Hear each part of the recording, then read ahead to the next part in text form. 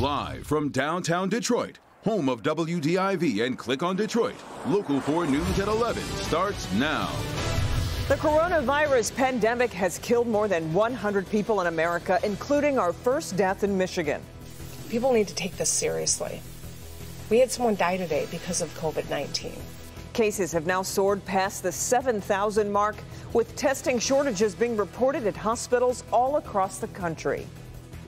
And we begin with new cases of the coronavirus here in Metro Detroit. Tonight, Oakland County is now reporting it has 77 confirmed cases. Macomb County announcing cases there have doubled, going from 10 to 20. Mara McDonald live at Beaumont in Southfield. And Mara, earlier we heard from the governor who had a message for anyone wanting to get tested.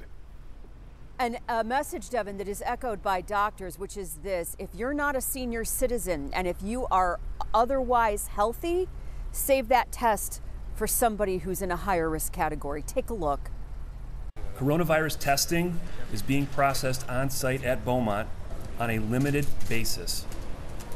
We simply do not have the bandwidth, the testing supplies to test everyone. Which is why doctors are asking you to follow Governor Whitmer's example here. Yesterday, someone from the press asked me if I had been tested, and I said, no. I am healthy. I'm exhibiting no signs. I have had no known exposure with anyone who has COVID-19. And if I somehow became aware that I had, I would do what I've been telling the public to do, which is stay at home and self-quarantine. I want to be clear that not everyone with COVID-19 symptoms, which includes fever, cough, and shortness of breath, needs to be tested. But if you're elderly or have underlying medical issues, especially heart, lung, and autoimmune, you are who they want to test if you have symptoms. Please call before you come in for testing.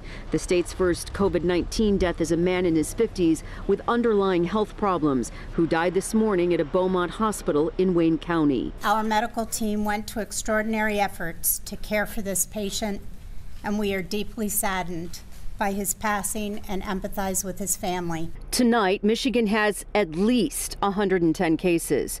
Expect that number to rise. This is a very serious situation. As the situation continues to develop, we expect more cases, and unfortunately, we expect more fatalities. Back here live, not only does the state have a coronavirus hotline, so do multiple hospital systems. Beaumont has an online diagnostic tool. They put that up today. It's a pretty good thing to check out if you're feeling lousy and you want to know whether they think that you qualify for a test. We're live in Southfield tonight. I'm Mara McDonald, Local 4. Yeah, all right, Mara, thank you.